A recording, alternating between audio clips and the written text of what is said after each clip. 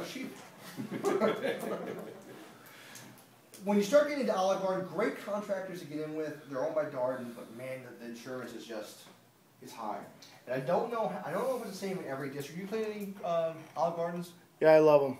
You really? Yeah.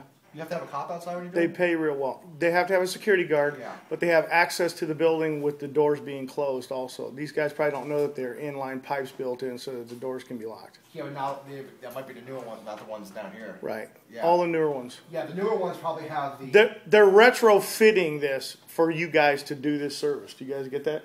What they're doing is they're putting a pipe in between the doors. So you can lock the doors and run your pipes, your hoses, your vacuum hoses.